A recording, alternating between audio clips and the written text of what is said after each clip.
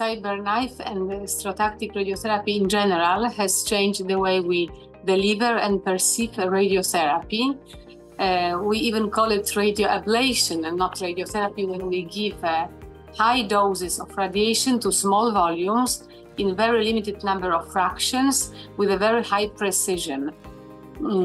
This treatment can be proposed for small primary or recurrent tumors, for oligometastatic or oligoprogressive disease, so all these new scenarios in oncology. It has very high efficacy, especially in terms of local control, very low toxicity. It can be easily combined with systemic therapy. And that's why I do believe that this is a very patient-friendly, but not only, also hospital, community, and even climate-friendly treatment. I see it in the eyes of my patients when I inform them that they will have only 5 fractions of treatment, and they expected 1 or 2 months treatment with travels up and down to the hospital.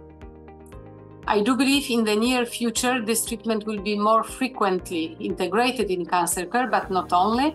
It will be also integrated in care of the borderline or selected benign conditions.